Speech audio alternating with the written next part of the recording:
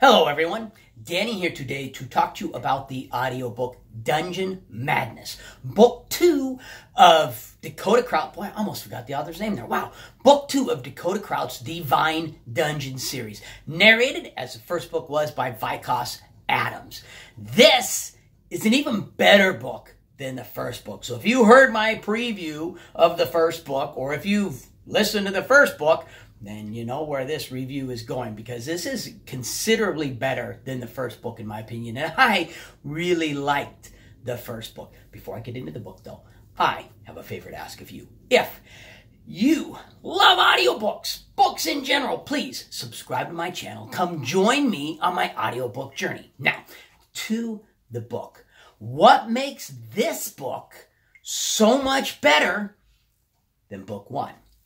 One, you don't have that semi-slow start at the beginning of book 1. I talked about this in my review of book 1. My son, my nephew, who we talk audiobooks and share a lot of the same audiobooks together, they found the start of the book quite slow. If you look at a lot of the readers' comments about book 1, a lot of people find it the start of the book slow. I didn't. But that was because it had a particular style of humor that applied to me. If the humor wasn't really something that I thoroughly enjoyed, I would have found the beginning of book 1 slow. Book 2 starts right into it. It doesn't start off slow at all. You don't have that necessary character building that kind of slowed down the start of book 1. So you're right into it from the very beginning. You have all of the humor that you had with book 1. You have Danny, you have Cal's interaction, and their relationship with each other has grown. And so has their kind of banter and the way they deal with each other. And I liked that better. In book 1, you've got a real period of time where Danny doesn't quite get Cal, and Cal doesn't quite get Danny, and they're getting to know each other. Now they know each other. They're a partnership. They're a team. And I enjoyed the interaction between those two better. In this book, you have Cal and you have Dale able to actually communicate with each other. That adds a new level to the book, and a new level of complexity. You get this kind of competition going between the two of them. You have Cal, who really wants to kill Dale, but to do it in the dungeon so he can absorb his essence, setting Cal up and trying to trick Cal, or setting Dale up and trying to trick Dale, in interacting with Dale, and they make an agreement with each other. And that agreement kind of turns into this verbal battle between it. It's a question and answer, kind of a verbal battle between the two of them. That adds a whole new element to it. The politics are more complicated in this book than they were in the first book. In the first book, the politics of the camp and the politics of the mountain didn't come into play quite so much. Dale didn't have to be politically savvy in the first book. That is because Tom didn't take advantage of him. If Tom had wanted to, Tom could have taken advantage of him, but Tom was a really honest guy. Now in this book, you've got a lot more people introduced, and not all of those people are honest like Tom. And you have people introduced that will be more than happy to take advantage of Dale, and that try to take advantage of Dale. And so Dale has to be politically savvy. This is where the book, where you learn, did the alliance he made with the Dark Elves, was that a good thing? Was that a bad thing? And that really comes into play. The ending of the book was spectacular. Now the title, Dungeon Madness, doesn't come into play until, I'm going to set that down, doesn't come into play until the very end of the book. You think, as the book is going along, that you understand why it was titled Dungeon Madness. You don't really understand why it was titled Dungeon Madness until the end of the book. You have Dale's first true betrayal by someone he considered a friend and an ally, someone he trusted.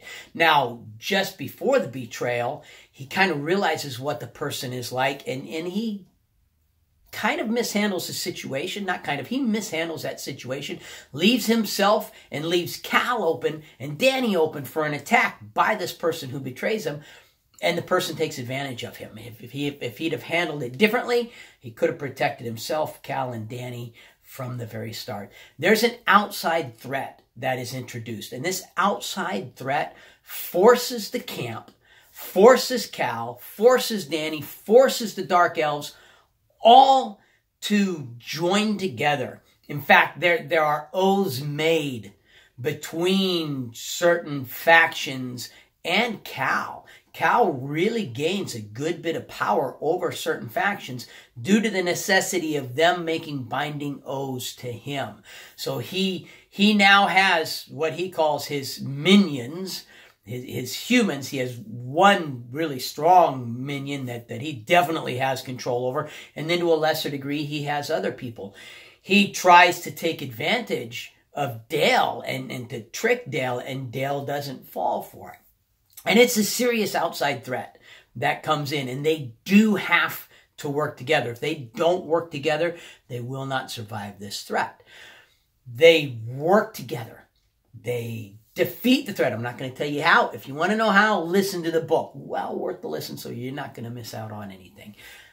They defeat the threat, and then you think, okay, time for the epilogue. All's good. All's great. That's when the big betrayal hits. And the book really ends at a point to where it's kind of a cliffhanger. You all know my view of a cliffhanger, so it's not a true cliffhanger. No one's life is hanging in the balance. For me to be a cliffhanger, someone's life has to be. That's why it's called a cliffhanger, because they're hanging on the cliff. Their life is hanging in the balance. That does not happen, but it's a serious, significant point at which this book ends. And you kind of almost have to jump into the next book. I'm not going to do that because I have promised someone else that I will listen to a book they requested next. So I'm going to have to hold off and wait before I start the next book. Oh, the sacrifices I make. I'm such a great person. I'm very humble too. I'm proud of my humility. My humility is my greatest asset. Just putting that out there, letting everyone know. Anyhow, back to the book there. It's narrated by Vikas Adam, who narrated all of the books that I have listened to by Dakota Krout, and I hope Dakota Krout sticks with Vikas Adams. He's a great narrator. He gives you all of the emotion. He does the different voices so you can recognize him from book to book to book to book. You can tell the males from the females. This is why I have this here. He draws you in with his voice. I mean, a good narrator can take a book and elevate it. Bad narrator can destroy it. Vikas Adams elevates this book. Please, Dakota Krout, stick with him as your narrator. Love him as a narrator. It's Dakota Krout. You don't have foul language in his books. I haven't experienced that yet. You don't have any real graphic set. You don't have any sexual situations at all. You will get, now in book 1, Dale was kind of innocent to the world. And part of the humor had a kind of a body feel to it, but it wasn't truly body. It wasn't truly, dirty or sexual. It started out like it was going to go in that direction. The humor did. And what made it truly funny was it didn't end up going in the direction it was going. Instead, it was Dale mishandling, misreading, misspeaking, something like that. You don't have that so much in this book. Still love the humor. The humor is great. It's a book that is chock full of humor, chock full of action, drama. Like I said, you even get some political intrigue coming into play into this book. And that's where a lot of authors can take a series that's going in a great direction and all of a sudden take a step backwards. When they start adding additional elements, okay, we're going to add some political intrigue that wasn't there before. We're going to add all these different elements. Oftentimes, authors aren't able to keep the book playing at the level it was playing. They don't have the skill to do that. Dakota Krout has a skill level not just to keep the book at the level it was at, but to add those elements in such a way that that steps the book up to the next level. It takes the book and it elevates the book is what it does. And it makes it an even better series. And it ends in such a way that you're anxious to get into the next book. The violence in it is definitely a big part of lit RPG. Lit RPG wouldn't be lit RPG without violence, and there's a lot of violence in this game, but it's not graphic. It's not done in any kind of a way that I think would give anyone nightmares or any. I myself would have had no problem listening to it around my kids, although I'm also the kind of dad that, like my firstborn son, when he was just 2 years old, he seemed to love Jurassic Park. It had just come out, and I got it, and I watched it with him all the time. He loved Jurassic Park, and my wife would tell me, honey, he's too young for that book. It's going to scare him. It's going to give him nightmares. And I was like, no, he's great. He's fine. He's a boy. It's just dinosaurs. We moved to a new house. This house was a couple of blocks from a train crossing, and so in the middle of the night this train would honk its horn as it was heading to the crossing, and it sounded faint. It sounded far off in the distance. It wasn't close like it rattled the houses. Well, Joshua started waking up. He's screaming and crying and terrified, and we noticed after a bit of a period of time that it coincided with that train whistle going off, and then we realized that train whistle off in the distance actually sounds like the dinosaurs from Jurassic Park. And as soon as I stopped letting him watch Jurassic Park, I mean, within just a week or two, he started sleeping through the night and stopped waking up afraid. So, the fact that I say, hey, this is a book that I believe would be fine for any age, wouldn't scare kids, wouldn't anything like that, be aware, I might not be the best judge of that, as the prior story there tells you. If you like this video, please hit the like button. If you like my channel, subscribe. Turn on notifications. Questions, comments, feedback. It's what the comment section is there for. But most importantly, no matter what else you do today, make sure that today you listen to at least one really good audiobook. And I highly recommend Dungeon Madness by Dakota Krout, provided you've listened to the first book, Dungeon Born.